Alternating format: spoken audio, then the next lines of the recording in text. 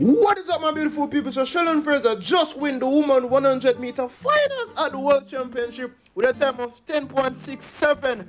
Everyone right now, please go ahead and drop a like and also subscribe if you haven't subscribed. This is amazing. Congratulations to Shellyann Fraser. I'm really happy for how Shellyann Fraser has been performing. Shericka just came second with a time of 10.73, and also Elaine Thompson came third with a time of 10.81. So Shellyann Fraser, congratulations once again. Everyone, please go ahead and comment and tell me what do you think.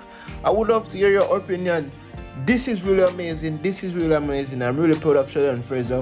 Her form has been very amazing since this 2022 season, and I love how she has been performing, and definitely I'm expecting even greater in upcoming races. So thanks for watching, everyone.